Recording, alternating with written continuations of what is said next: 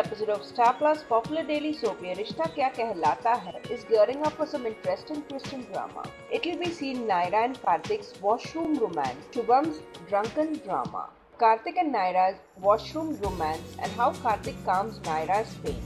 Naira receives love letter from her psycho lover, which is written with blood, and Naira panics seeing this. Naira goes to the washroom and is tense, while Kartik goes after Naira to calm her down and ends up having a romantic moment with each other. The water pipe breaks and water spills over Naira, and thus Naira and Kartik share a romantic moment with each other. While this trouble isn't going to end here, as Shubham is all broken and shattered with Sohana's betrayal, and Kabir brings Shubham home in a drunken state. So what do you feel about this? Keep watching our channel TV Prime Time for more such exciting updates and upcoming twists.